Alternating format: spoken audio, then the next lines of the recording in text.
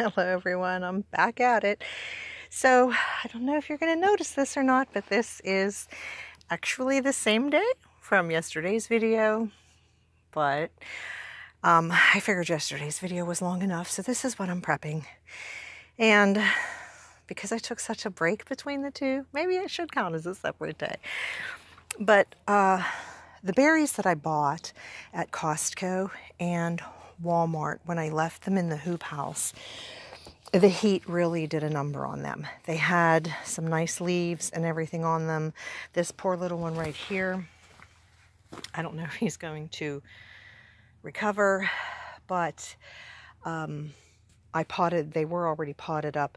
I watered them well again and brought them outside. We've actually put them inside twice since we brought them out, and I decided to go ahead and put some of the smaller mulches that I got free from chipdrop.com into there, and then I'm going to water that in again, and then those should stop drying out. I will not, however, be putting them back into the hoop house, maybe.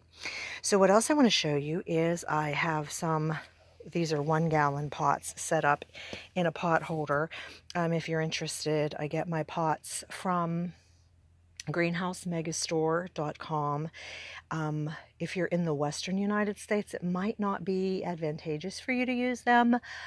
Shipping is approximately $10 for each item you order, and I don't mean each item, I mean not one pot, but a stack of 60 pots.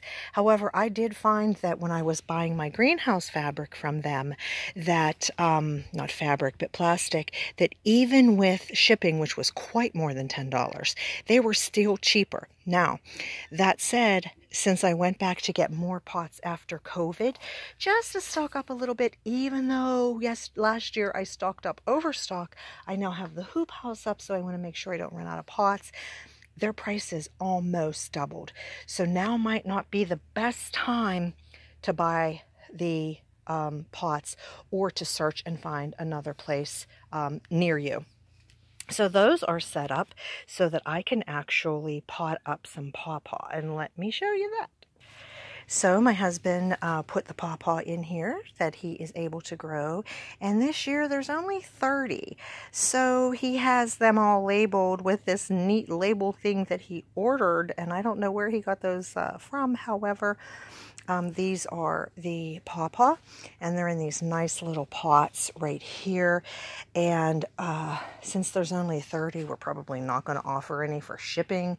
My plan right now is I advertise them, and the first day, 1, 2, 5, we sold 5, and then I have someone picking up 1 today. How can you buy just 1 little baby pawpaw? But he just wants 1, and I also have some bare root persimmon. He wants 1 of those, and then I'm also having somebody pick up 4 on Thursday. Now, what I'm going to do now is go ahead and pot some of these up in those 1 gallon pots, and I offer them before I pot them up, and then I offer them after I pot them up. The reason being is this way they're one price. Once they're potted up, the price goes up simply because the pots are at least $1 a piece. Well, those small ones are 60, but then of course the peat right here is $10 to $15 a bale wherever you get it. And I did think of switching to coconut coir, but that would actually at least double what I pay for peat. So even though the coconut coir is more sustainable and I would love to switch to it, I can't financially make the switch without, yeah.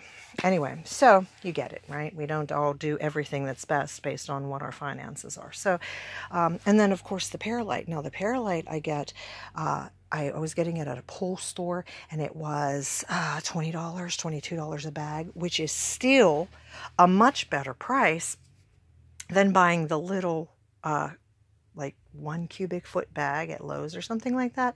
However, if I found a feed store that had it for a lot less, like $15, which was great, but that feed store is closing in 2 months. So I have to make the decision on whether to save almost 50% future, do I go ahead and stock up on that? And I'm just not sure that I'm going to be able to do that. But when I do buy it, I buy you know, 10 bags at a time. So that's it. That's what I'm going to do is the pawpaw. And let me show you some of my seedlings, okay? Oh, and I got to cover this before the seedlings. Right here, this is one of the fans that my husband put in. And I'd have to tell you, ACF greenhouses, I think.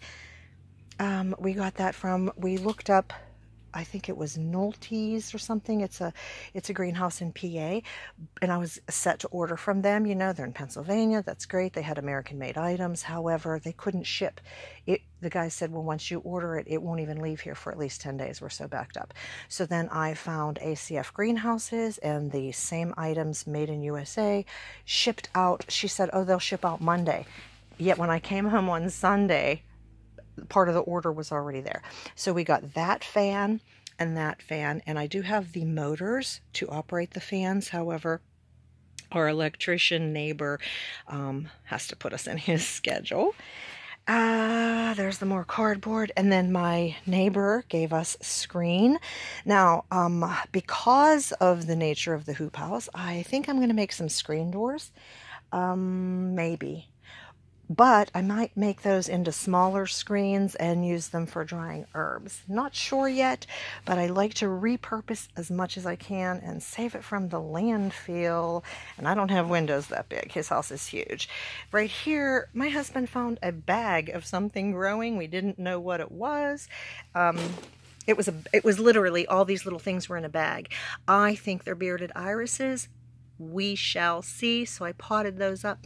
That's a rosemary I've been able to keep alive for 2 years. It didn't sell last year, so I'm actually going to pot it up into a bigger pot. It also has suffered some heat damage from the greenhouse, which we now leave open.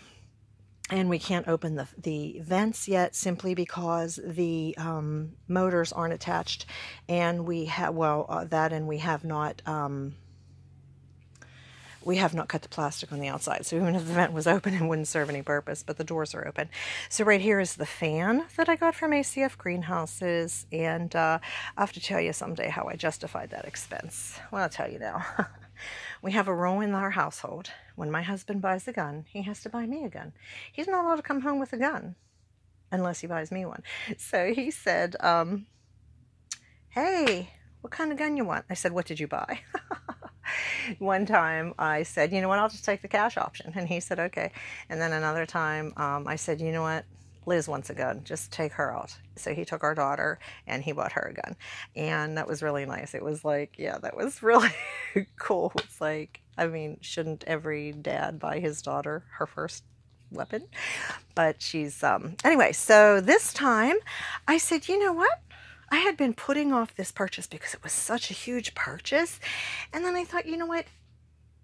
He's taken that much money and like, so yeah, I justified it that way. I said, I'm taking the cash option, but I'm spending it now. So that's what I did. I got my fan set up from ACF greenhouses. And then here are my seeds. My dill was doing better. I think I might have overwatered it. And then the fenugreek is an herb, and it's doing okay. But what gets me is, well, I leveled them up now. The pans, they weren't so level, so the upside wasn't getting enough water. So when I flipped them around and leveled them, now hopefully they are. My marjoram is just starting to peek through, and the basil has a couple, but I took the tops off, the humidity domes off, because I didn't want to create more heat in there. And look, these actually melted, not from the heat in the greenhouse, but from the heat in the barn, because I had them stacked in the barn and it got so hot in the barn they melted. And I think I'm going to invest in some higher humidity domes, which, yeah, that's another considerable investment. My sugar snap peas are coming up, but look, now this one is just, it came up and it's drying. If you know what's causing that, let me know. It could have just been the excessive heat. However, now the greenhouse was open overnight. We're not closing it again unless it's freezing. Here's my Brussels sprouts going like mad.